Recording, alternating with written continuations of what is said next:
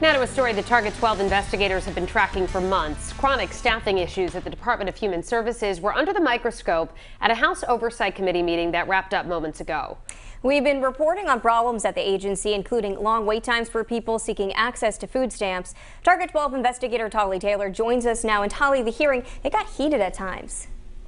Yeah, that's right. Several state representatives used their time to show their frustrations with DHS and told the interim director DHS should have seen the staffing shortage coming.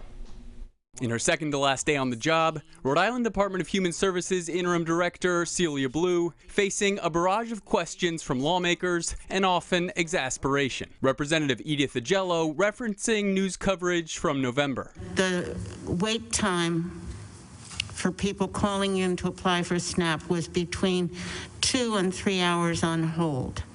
That was November 22nd. You tell us now that you've got it down below 2 hours? Still not where we need to be, and we admit that. Agello says she's frustrated hearing about long call wait times and people waiting months to get their federal Supplemental Nutrition Assistance Program benefits or SNAP benefits approved. Why didn't you see this coming?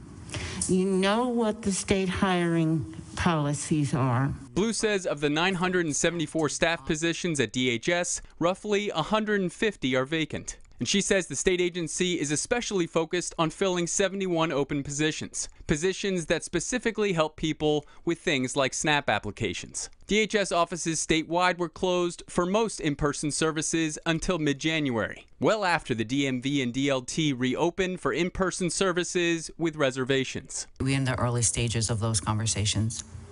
How come you guys are in the early stages when DMV is up and running and has been for well over a year? My understanding is that was the model they built years ago.